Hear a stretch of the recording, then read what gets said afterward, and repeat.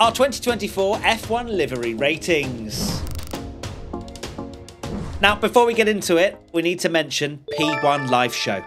It is coming in less than 2 months' time. We'd love to see you there. We're going to Bath, Cambridge and London. There are tickets available for all three currently. It's a show where myself and Tommy don't just do a podcast. It's interactive. It's fun. There's prizes. There's lots of stuff that we're planning for this one in particular that will upgrade from the previous ones. So don't worry. If you've been to one before, trust me, you're going to have a great time again. We'll reflect a little bit on the season as well, because of course we would have had a few races. But if you want to come to the P1 Live Show, there is a link in the description and all over our social media. We'd love to see you there. Right, let's get into the liveries and start at the back of the grid. Because I feel like it's only fair. Haas, in fact, were the first team to unveil their car, I guess technically their McLaren 2024 car, yeah. But we'll start with Haas, and I'm going to lock in a 6 out of 10 for Haas. Now, the slander we gave them was, I feel like we were expecting slightly more. This was the beginning of the car launches, and we were like, oh, a video. This is not a good start. But then again, what do we really expect from Haas? One of the lower teams, struggling for money. Are they going to pop loads of money into a car launch and also to redesign a car completely? Probably not. Design-wise, it's probably up there at a 7 or 8 in terms of sleekness. But it's also quite boring. And hence, that's why I've kind of reined it back to a 6 out of 10. It's a clean, as I said, car previously, but it's not grabbing any headlines. I've gone for a 5 out of 10 for the Haas livery. Straight down the middle. Similar reasons to you, really, in that I think that it's almost like a 8 out of 10 in terms of like composition, if you want to call it that, in terms of like how it's applied. But boy, do they have quite the boring color scheme, and it doesn't help the fact that there's now an increased carbon and black. We're kind of getting a little bit like there's quite a lot, and when you have an all black car, we've seen other teams have a big pop of color and it can look quite cool, but Haas just to have like white and red, it's not the most interesting of color palettes. So from that side, it's just a bit meh. Okay, let's move to Williams now then. It feels like ages ago that Williams launched their car. Tommy, what did you go for? I've gone for a 6 out of 10 for the Williams. Changed my mind quite a bit on it, actually. Yeah, you have. Holy! Yeah, I know. We saw the Williams quite early on. Now I've seen it, and I actually saw a picture of it compared to last year, and I like it a lot less than last year's. They used a lot more of the lighter blue last year, and I think for me, like when I see it now, I actually think that the navy is not really particularly interesting to me, like the dark navy, and they don't have like a bright color to go with it. It's certainly like nice enough, but I think it's just a little bit underwhelming, and it's getting worse to how it did like a couple of years ago, which I actually really liked how it looked a couple of years ago. Wow. I hope all the Williams fans will have Tommy for having a change of opinion. Hey, look, it's not go that and get him. Monstrosity from 2021, so consider That's yourself true. lucky. That would have been a 0. I am going to lock in a 9 out of 10 for Williams because I really like the livery. I think that it's different. It's not a block colour and then Haas written on it. That they've got different shades of blue. The Duracell thing, I think, still works incredibly well at the top of the car. And I like it. I think it looks really, really slick. I like the different shades of blue. I'm no crazy livery designer, but for me, personally, I think it's one of the better looking cars on the grid. So well done, Williams. Don't listen to Tom. Do you think you know better than your other F1 friends? Well, now it's time to prove it, as we are using Grid Rival for our F1 Fantasy League. And what's more, the top 3 from our league will receive a share of $10,000. I knew that would grab your attention. So listen up. Grid Rival is the most in-depth fantasy manager game in existence. With a limited budget, flexible driver contracts, and performance value variation race to race, there is so much to do to perfect your team. Throw in the addition of live chat in your leagues too. You can be sure it will give you entertainment till the very last lap. So what are you waiting for? Download the Grid Rival app on iOS or Android today. Stake is up next, and I've had a little bit of a change of heart of this car. The more and more I look at it, the more and more I see other cars the more I believe and agree with a lot of people online that it's essentially some kind of F1 game default livery that you get at the start. So I'm going to lock in 6 out of 10 for Steak, actually. I like the vibrant colour. I think I was blinded by the colour at the start, and I'm like, ooh! Especially at the start when the cover came off and you saw the front nose, you're like, oh my god, the whole thing's green. That's going to be unbelievable. Then you pull back, and look, I slandered Alpine for a nose that was carbon.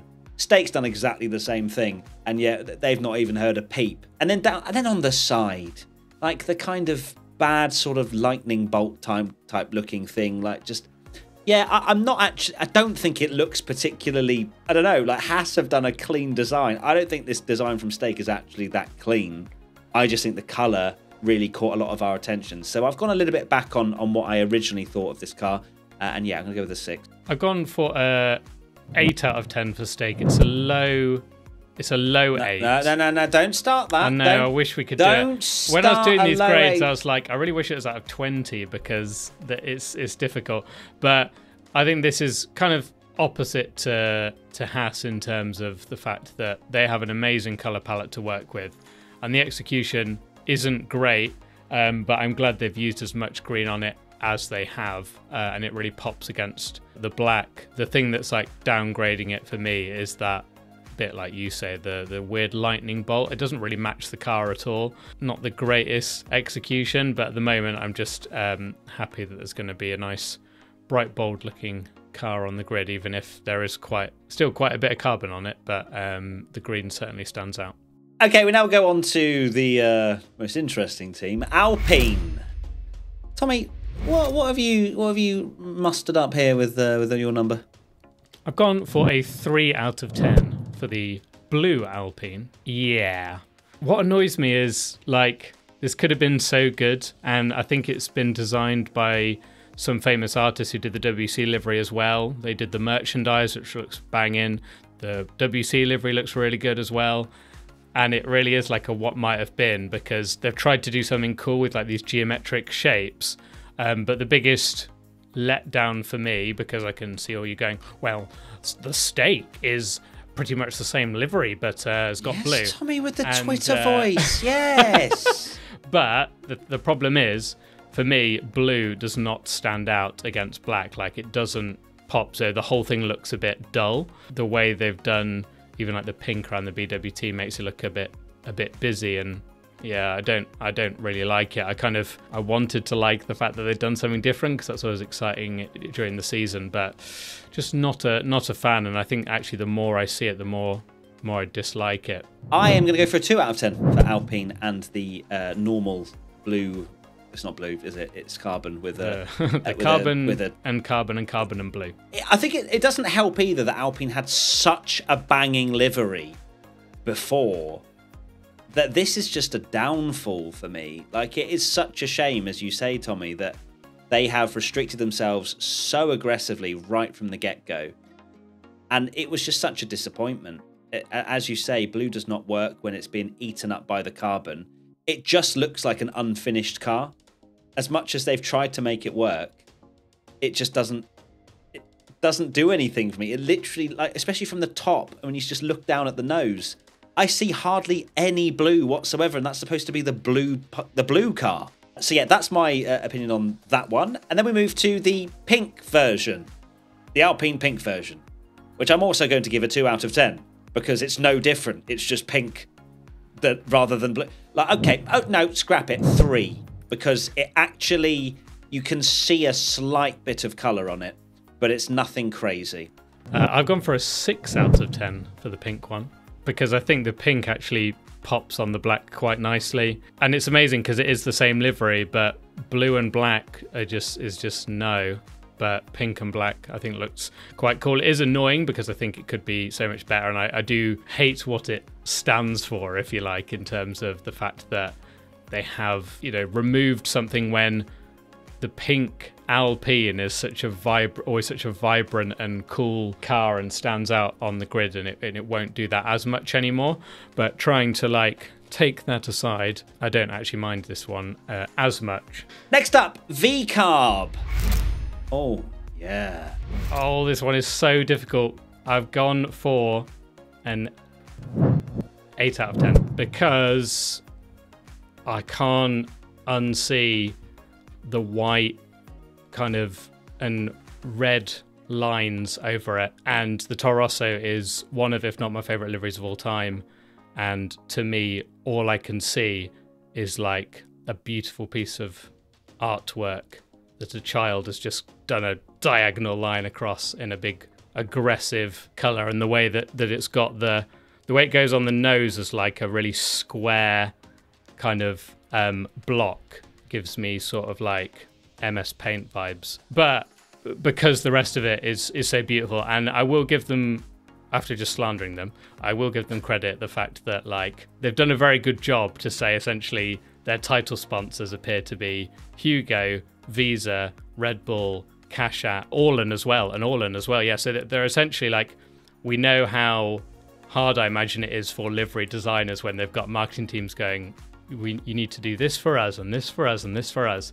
I bet that car was very hard to work on when they've essentially got 5 big paying sponsors to get right. So it could have been absolutely atrocious, and I still think it looks pretty nice. I'm just still not the biggest fan of the white diagonal line across the front and the back. That's a good job nobody asked, because I've gone for a 9 out of 10 because I do really like it. I love the metallic element of the car as well, which is something that we don't tend to see all that often anymore. I think the side-on angle, they've clearly, you know, trying to cook here, because they put the car on hard tyres, so white-walled, and then have a red rim to try and make the Hugo parts less stand out less against, I guess, what you're saying. Or how it conflicts. But for me, my eyes like what it sees. So yeah, well done, V-Carb. Congratulations. We now get to Aston Martin. I'm going to lock in an 8 out of 10 for Aston Martin. I think it's a beautiful looking car. It's not really changed that much over the last few years. I'm not going to give it a 10 or anything like that, mainly because it's a car that I wouldn't have changed. I think obviously the carbon is eating up the car ever so slightly. So we have to downgrade it a little bit. It's still a very good looking car. They know what they're doing as well with that side profile shot, with them on the medium tyre with that yellow stripe. You know, they're thinking of all those colour matching beautiful stuff. But it's a good looking car. Shame about the carbon coming up a little bit and ruining that beautiful green that Aston Martin are so famously known for. But it is still a good looking car. Yeah, I've gone for an 8 out of 10. It is the thing that I think this one, maybe a couple of years ago, I think I even gave it a 10 out of 10, and I loved that they kind of started adding the electric green, because of course they had the BWT pink, which didn't really work with the green. And sadly, and maybe unsurprisingly, it's getting less and less of that every year as, like you say, carbon is eating up, because they used to have a lot more of it on the car, and it's going a bit more simple. And the Aramco sort of rear wing, the way that they've got that in full colour, is a little bit jarring, but it's still a really smart looking car. And yeah, Aston, they're not really gonna, you do wonder if they're ever gonna really change a lot with it, because it is just that brand identity in the British racing green and looks very cool. Ferrari are next. Tommy, give us your number. I have gone, just want to watch Matt squirm for a bit. No, I've gone for a 9 out of 10 for the Ferrari. Yes, So the thing that stood out to me was those new lines on the car, which I'm still not like in love with. Has it grown on you a little bit though? I don't even know if it's grown on me, because I was trying to put my non-biased hat on and think of all the Twitter comments and stuff. And I was thinking, last year, I think I gave the Ferrari a 9 out of 10. And I was like, do I hate the white and yellow line more than the black cutouts that they had last year that I think ruined the livery a little bit? And I would say no. And I like that there's a lot more red on it now, and that they've done the carbon a lot better. So yeah, I think it's a nice Ferrari. It's not perfect for me, actually, like. And you can all shout at me saying you want to remove colour to make it better, but without the white and yellow, might even be a 10. Interesting, because, you know, as a Charles Leclerc fan, I don't care what you say. But I am also going to go for a 9 out of 10. If that carbon bit at the back that's just solid black was red, that's a 10. It's a 10 for me. It would work beautifully. I'm not a fan, obviously, of that. It's very clear that we've not been a fan of a lot of carbon, and especially eating up that beloved Ferrari beautiful red. That's the thing that gets to me. As you say, it's much cleaner than it was last time with that box of black, which I don't really understand why they ever did that. This one at least merges into the car better than that, but it isn't perfect, but it's still. I mean, literally, Ferrari for me is, it's a default 8. Just plonk that red on the car. You're working with an 8 out of 10. It's then what you do with it after that. Okay, let's move to Mercedes. They've gone for a different look. They've merged the carbon or black. We don't know exactly how much of it is carbon and what they're actually painting. I'm sure it will be carbon come the time they roll it out. And then that merging of silver and then the red. I'm giving it a 9 out of 10 because I really like this livery. I think if I was to pick, probably my favourite, actually. It's not a 10 out of 10. I don't look at it and go, that is perfection, but it is very close. I really like it. The Ineos, I think, as I said in the Mercedes car launch video, has grown on me. That red on the top. People love to say, every time I hype the Mercedes car up that gets launched, a black car when like, you don't like another. When you said that the carbon was really bad. Yeah, why do you like it on the Mercedes? You're such a fanboy. Oh, the British bias is showing through. I'm like, no. When Mercedes launched that black car in 2020, it looked absolutely filth. Like it was unreal. And they've made beautiful looking car. Yeah, and it's part of their brand now. I've gone for a 9 out of 10 as well for the Mercedes. I think they've done a really, really good job with it. It is very difficult to try and merge two liveries together. Like I said in our podcast, I thought 2021 looked pretty abysmal, to be honest. I really didn't like it the way it was. Like they'd done it the other way where the silver was at the back and the black was at the front. And I still look at that and think it just looks terrible. But this is really, really nice the way from the front as well. And this cover those, oh, you don't like the Alpine, blah, blah, blah. But you look, the important image of a Formula One car really is from the front, because that is what you see on the grid. The start of the race, and they're normally coming towards the camera. And that car looks silver, like, because the whole nose is silver.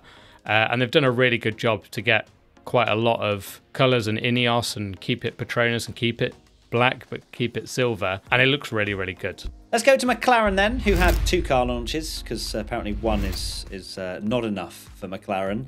And Tommy, what have you gone for? I have gone for a 10 out of 10 for McLaren. I was looking at this car when I was going through all the things, and I think it is absolutely perfect.